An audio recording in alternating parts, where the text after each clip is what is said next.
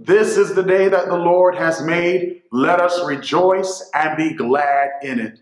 Good morning, good morning, good morning. Welcome to virtual worship with Live Oak AME Church of Vance, South Carolina. My name is Pastor Frederick Wilson, and I will serve as your virtual worship leader today. Let us pray together. Almighty and gracious God, we thank you for this day. We thank you for this opportunity to worship you in spirit and in truth. We thank you for this virtual worship platform. We thank you, oh God, for life, health, and strength. Lord, forgive us for all of our sins, which are so many. Create within us a clean heart. Renew within us a right spirit. Come, Holy Spirit, sweet heavenly dove, come abide with us. Allow your Holy Spirit to dwell among us. Touch us, bless us, strengthen us, guide us, transform us. Let the words of my mouth and the meditation of my heart be acceptable in thy sight, O Lord, my strength and our Redeemer. In Jesus' name we pray. Amen. We invite you to open your Bible or your mobile device and go to 2 Kings chapter 4, verse 2. 2 Kings chapter 4, verse 2. Hear the reading of God's word. Elisha replied to her, "How can I help you? Tell me, what do you have in your house?" This is the word of God for the people of God. Thanks be to God. Our sermon topic for today is more than enough. More than enough. More than enough. I know I'm not alone in saying when I suffer, I seek answers. I seek solutions. I seek God's help in my dilemma. Maybe it's our longing to regain the appearance of control over circumstances that remind us of how utterly powerless we are in certain circumstances. Or maybe it's just our longing to believe that everything happens for a reason. So every detail of our lives should fit together like the pieces of a puzzle, disclosing significance we can see from our human perspective. For those of us who trust in the sovereignty and will of Almighty God, the compelling need to understand why certain events occur is no less stringent. Even as we cling to the promises of divine truth, we analyze the natural world for answers that require supernatural responses. As a father and son, I cannot imagine how the woman in our text, only referred to as, and I quote, the wife of a man from the company of the prophets, must have felt. It was one thing to mourn the loss of her husband, but now the creditors, the debt collectors, are coming to take her 2 sons as slaves for a debt left by her deceased husband. She found herself between a rock and a hard place. Her back was literally against the wall.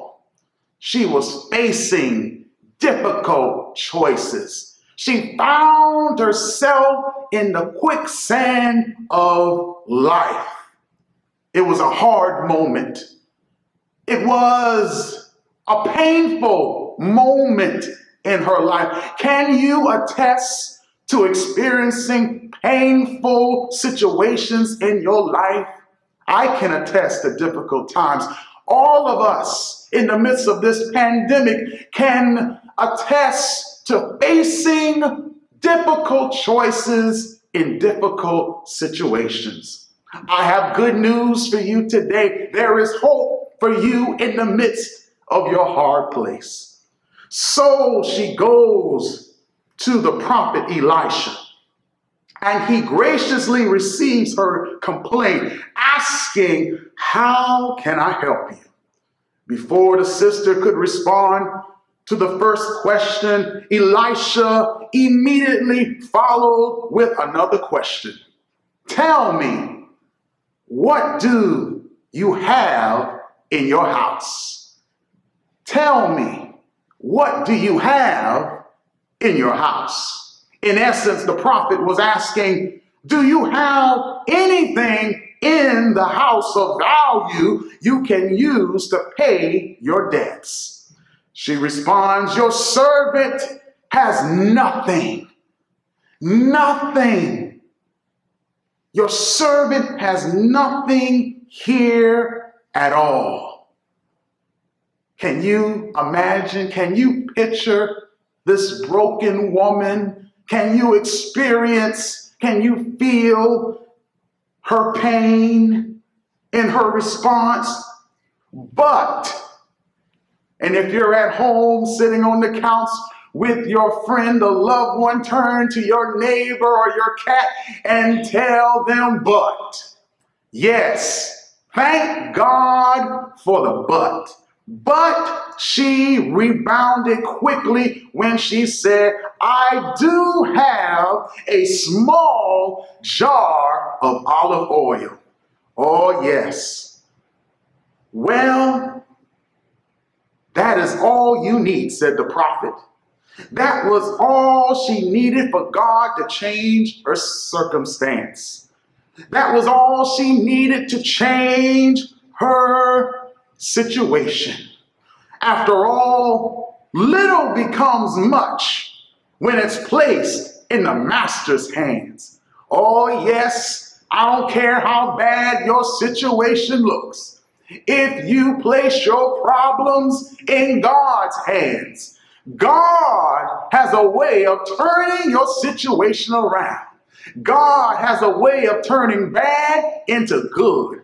God has a way of turning weakness into strength. God has a way of picking you up and turning you around and placing your feet on solid ground. God has a way of turning it around. All you have to do is place all of your broken pieces in the big hands of God and watch God pull your broken pieces together and carve out and build a beautiful masterpiece out of your life. You have more than enough in your house. Your house may be broken. Your house may be lacking the necessities of life. You may feel as though you're living in a big black void or a dark hole in your life. But I'm here to let you know, regardless of how broken or busted you may think you are, everything you need is right here. As long as you have God, you have everything you need to make a rebound. You have more than enough with God on your side. Sisters and brothers, we cannot minimize the blessings of our God. It has been said, one person's trash is another person's treasure. All we need is a mustard seed size of faith to remove a mountain. Oh, yes, all you need is just a little faith. And God can come in and do much. Yes, even with a little faith, it's more than enough to help you to overcome. Yes, the sister did not know that the small jar of oil, the sister did not know that the small jar of oil and her faith in God was more than enough. That's all you need. All you need is faith in God and a little obedience. There are times when God calls us to exercise our faith and do what is seemingly impossible. The sister had to do the work. Ah, yes, you've got to do the work. You've got to do the work, work. Yes, the sister had to do the work, collect the jars, shut the door, and pour the oil. Make no mistake, the blessing was not in the oil. The blessing was in her obedience and faith in the one who created the olives to obtain the oil. Because of her obedience and faith, because of her obedience and faith, obedience and faith, obedience and faith. Yes, the two go hand in hand. Because of her obedience and faith, she was able to leave an inheritance to her children. We can never exhaust the goodness of our God. It is our faith that may fail, but God's promises will never fail. God's promises are sure. That's why the hymn writer declared, standing on the promises of God. We can stand on the promises of God because God's promises are sure. God's promises are great. God's promises will come true. Whatever God promises, it will manifest into the natural. God, help us to know and trust you that we have everything we need. God, help us to know and trust you that we already have more than enough to get out of debt, build wealth, and leave an inheritance to our children and our children's children. God, help us to know and trust you that we already have more than enough to overcome our obstacles and walk in greatness. God, help us to know and trust you that we already have more than enough to see our way through. God, help us to know that we already have more than enough to press forward, to press toward the mark for the prize of the high calling in God in Christ Jesus. God, help us to know and trust you that we already have more than enough to see our way over, to see our way under, to see our way around, and to find ourselves marching into the promised land. To God be the glory. We have more than enough. We have more than enough. Trust God in his son, Jesus Christ. Embrace God's grace of love, hope, and forgiveness. And God will give us what we need. We have more than enough. All we need to do is trust and obey. Trust and obey.